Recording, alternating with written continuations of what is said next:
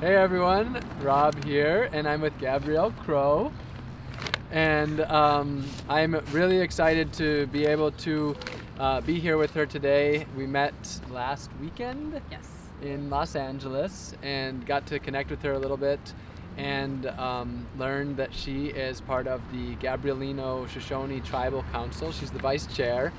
And I'm really excited for her to get to share some things with you and for me to be learning from her. You know, with this project of wearing all of my trash for a month, obviously my goal is to wake people up to how much trash we're creating and, you know, create a visual that sticks with people of the truth behind our consumerism. But there's obviously a much bigger picture. You know, behind this is consumerism. You know, for example, they say that for every garbage can that we put on the curb, 70 garbage cans worth of waste are actually produced up the production line. So like what you're seeing here is just the absolute tip of the trash iceberg. But even then, you know, the system of consumerism is one that comes from capitalism. It's one that comes from colonialism, which means displacing people from the land. And my goal is not just to get people to think about their trash. My goal is to get people to really radically rethink the way that they're interacting with Earth, with humanity, and with all of our plant and animal relatives. And so I'm really excited to get to connect with you and be able to share a message that's the bigger picture of the sort of the change that we need in society to be talking about equity, justice, and regeneration. Yeah, great.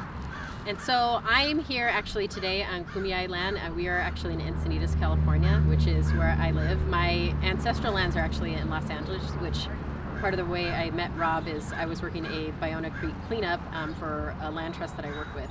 And so I'm basically here today to talk about kind of shifting a mindset for people.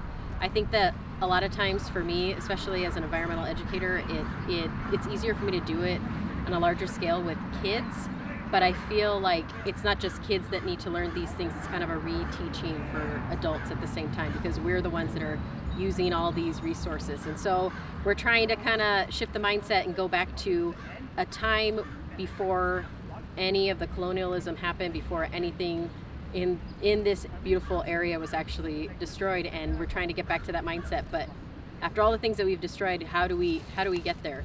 And so I've been going to different classrooms and teaching students. I'll actually take them and teach them a sand painting, and so part of that is I'll start at the beginning of it and talk to them about how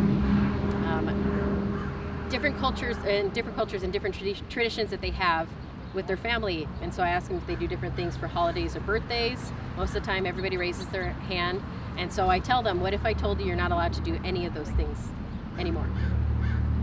And so it's kind of getting kids to kind of stop and think for a second, like, well, what's wrong with what I do?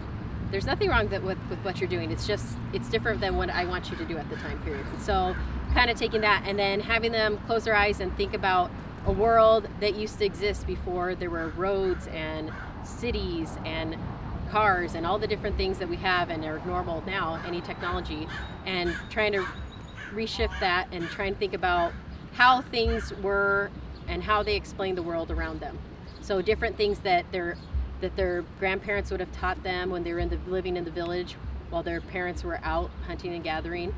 And so taking those ideas and having the kids actually draw them out in a sand painting, and then after they create these beautiful stories and they take all the time and effort to draw different things out, and at the end of it, after they explain their story, I have them wipe everything away. And so for them, that's frustrating because they just worked on something for a long period of time, they're proud of it, and then at the end of it, they just wipe it away. So then I pose the question or ask them, and I tell them, how are you going to tell that story? And so they're like, you know, they raise their hand, they're like, oh, you know, I can tell it to my parents, or, you know, I can do this. I'm like, okay, well, what if I said you're not allowed to talk to them either? So it's kind of a explanation to the kids about what really happened in our culture, especially being from Southern California Indigenous tribes, that we were all scooped up and forced to work at the missions, and after this period of time how do you ever go back to living on the land that you used to live on, that you cultivated those seeds for the next harvest? You know, you did all these different things. You made sure that you only took the amount that you needed when you were fishing, or, you know, you went and got abalone, but not only did you use the meat for sustenance, you also used it to create jewelry and barter with other tribes. And so all these different things, and this mindset has completely changed, as you can see now, for the amount of things that we need just for our everyday life, which that wasn't how it used to be. And so taking that kind of lesson and teaching kids, like, if there's a break in that oral tradition and everything that's so important for our ancestors that taught us all these different things, how do you ever go back to that? Because all those things were made illegal, right? Yes, yes. Speaking, practicing connection to the land. Yeah, so it wasn't until the 1970s that they actually were allowed to be able to practice our own religion and practice our own cultures. And so how do you go back to practicing that after 200 years of not being able to do it? So for us, we're reclaiming a lot of our culture. I basket weave, we're relearning our languages, but it's a lot of stuff. Yeah. So just 1970. I mean, really, just for people here in Southern California, it's easy to be disconnected, but up until 1970, it was illegal to simply exist in the way that was for thousands of years, right? Yeah.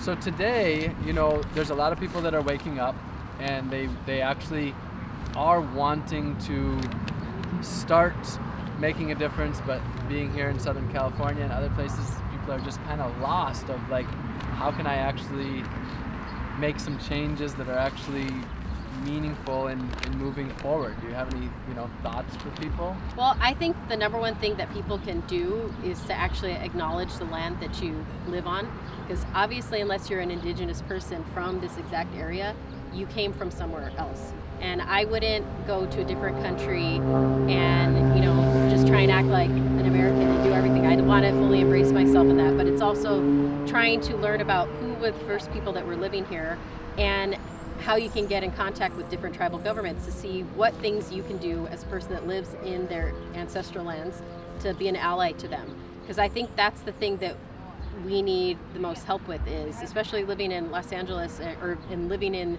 you know, an urbanized native place, that we're all so spread out and resources are spread so thin that we need other people that live, that are, you know, stakeholders in each different area to actually be there and show up for us and help us with these different meetings and talking with different government officials or different agencies, and also, you know, helping us with beach cleanups and different things that we can do to take care of the environment. Because really, when it all boils down to it, we were the first stewards of this land, and we're trying to do the best to try and shift that mindset so that people also think about things, and they're so environmentally conscious that they want to keep those things, these plants that have been here for thousands of years, they want to keep them for the next few thousand. It's not just about a mindset of these things that I'm doing in today are the only thing that doesn't really affect anything. Everybody can make a change and everybody can do something. So even if a person's like, well, I'm only one person, if everybody has an attitude that they can help and do something, I think it can make a big difference. I completely agree. Well, we'll have some links in the description of where you can learn more about Gabrielle's work, as well as some ways that you can, you know, learn and get involved. So definitely check out those links to educate yourself more. And yeah, I think that's it for now, eh? Yeah, I think so. All right, well, we love you and nice to see you all. And